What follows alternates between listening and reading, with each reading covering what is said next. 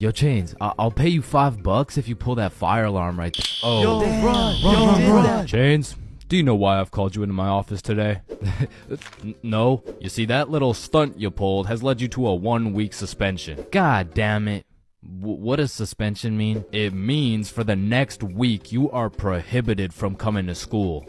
Fuck. What does prohibited mean? Chains, you can't come to school for the next week. Hold up, so you're telling me because I pulled the fire alarm, I don't have to go to school for a week? Yes, it's a suspension. You are...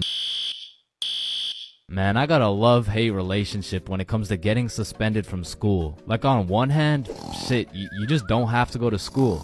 But on the other hand... Suspended? Oh, I'm about to suspend that ass. Ah, fuck. Ow. Shit. Alright, I don't recommend getting suspended. That shit is not worth it. But how do